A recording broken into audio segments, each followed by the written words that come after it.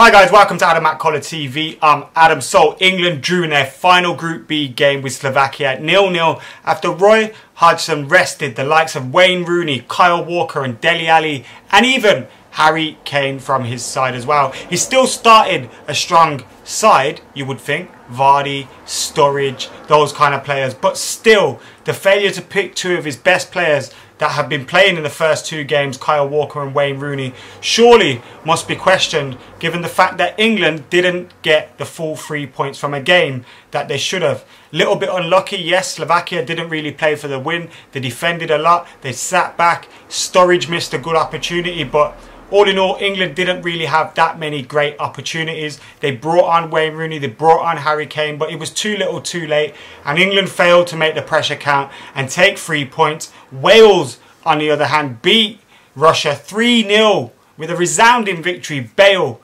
Ramsey, Taylor. Ramsey opened the scoring as well. It was a comfortable victory for them, which means they now top the group. I watched the England game. I didn't watch the Wales game. So obviously, I don't really know how they played or whatnot, but the scoreline says it all. 3-0, comfortable result for them. They finish top of the group despite the fact England beat them in the last game. And now England finished second, which means they'll play the runner-up in Portugal's group. So that could potentially be Portugal as it stands. Although if Portugal beat Hungary, then it'll be Hungary or Austria. But if England get Portugal, now I know I'll come on to Cristiano Ronaldo and Portugal a little bit later because I've been away for a few days. I was doing the daily videos on the Euros and then I went to France myself as well and the upload stopped. So I'll fill you in on my thoughts on the other results that have gone by. But if England get Portugal and Ronaldo's up for it, England are getting knocked out, simple as that.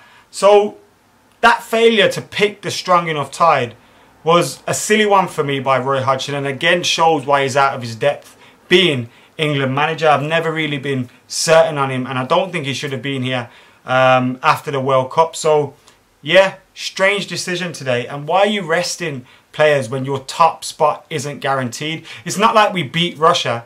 We did the same against Russia, dominated, didn't take our chances. Dominated today, didn't take our chances. But you've got to play your best players.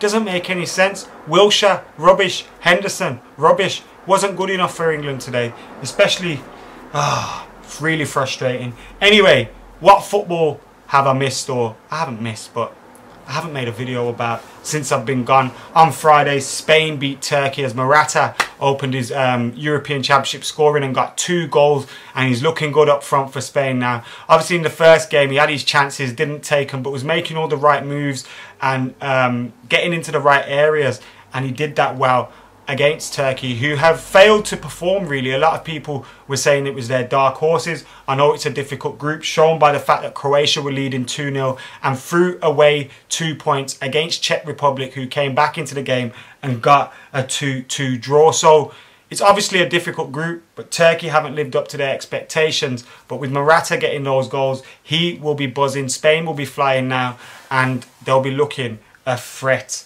Adair got a late winner for Italy against Sweden, which means they're all but out, barring a victory in their final game against Belgium. So Belgium looking good as well. Lukaku's scoring now. They beat Ireland 3-0. I was in France for that game. I didn't have a ticket for the match, but I was in Bordeaux, mingling with the Irish fans and the Belgian fans. You can check the video out on JD Football as well. And of course, I'll have a vlog on Full Time Devils, which will be coming up tomorrow or the day after. So go and check those videos out. But I was there. It was a great atmosphere between both sets of fans.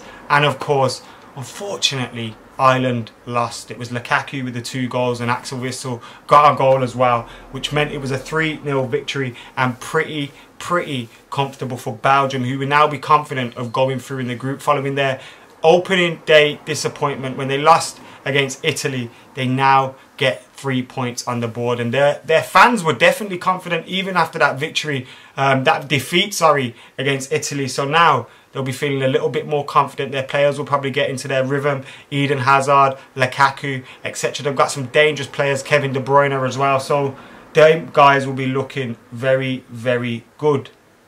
One thing from that game though, one thing from that game that really pissed me off. Look at this. Now, you know who that referee was? The same referee that sent Nani off in the Champions League against Real Madrid for this. It makes absolutely no sense. What is he doing? What is he doing? Yes, that decision still pisses me off. It still hurts me to this day. But how is it the same referee? Just doesn't make any sense. I know what he should do. Drop the EY out of his first name. Suits him better.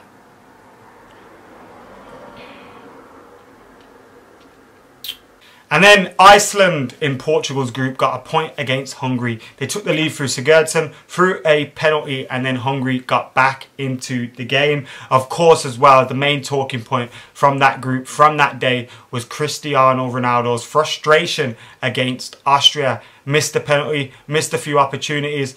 And like I said before, it's obviously frustrating for Ronaldo. I predicted him to be top goal scorer. Looking like I'm going to be drastically wrong on that one now. And it was because I thought he had some easier opposition. Austria, Iceland, Hungary. Thought he'd get a few goals in that. 3-4 maybe. But it hasn't happened for him, unfortunately. And obviously, he was looking very, very frustrated. He also looked really down. And it's like, it's a mark of the man that he takes so much on his own shoulders. But Portugal need to, I think, they play better if he was picking the ball up from deep and running at players. He needs to be running at players, and he's standing up front, so he's not coming into the game at all. And the final ball's never always right. So I think they need to get more out of Ronaldo and play him in a more dangerous area. I know he plays up front for Real Madrid, but they have better players in midfield and on the wing. So yeah, I felt sorry for him though. And like I said, don't write him off, because he has a good game against Hungary. Portugal are through top of the group. Then whoever gets them can't be certain that they're going to beat him, because if he's on it, then he's capable of turning any team over. And then Sunday was all about France's group, the final day of their group. And France drew with Switzerland 0-0, which meant they went through. Funny thing from that game, Pogba, who was absolutely on it in that game, and it was unfortunate that he didn't score. He was all over the place. The pitch was awful. Everyone was dropping all over the place. But Pogba looked like he had a point to prove. And he ripped Granit Xhaka's top. And a funny comment from Xhaka after that about Puma saying he hopes they don't make condoms. Makes sense, and I can totally agree with him.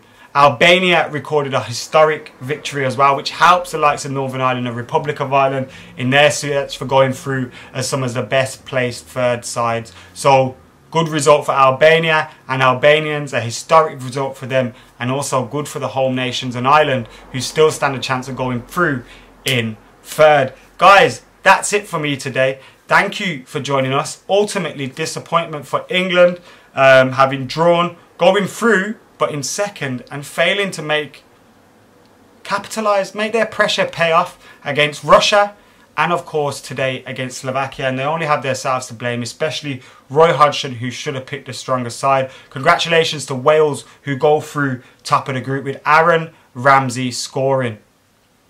Let's hope no one dies, eh? Guys, make sure you subscribe to Full Time Devils. Full Time Devils. This is Adam McKola TV. But anyway, subscribe to Adam McKola TV. Subscribe to Full Time Devils. Like, comment and share. I'll see you later.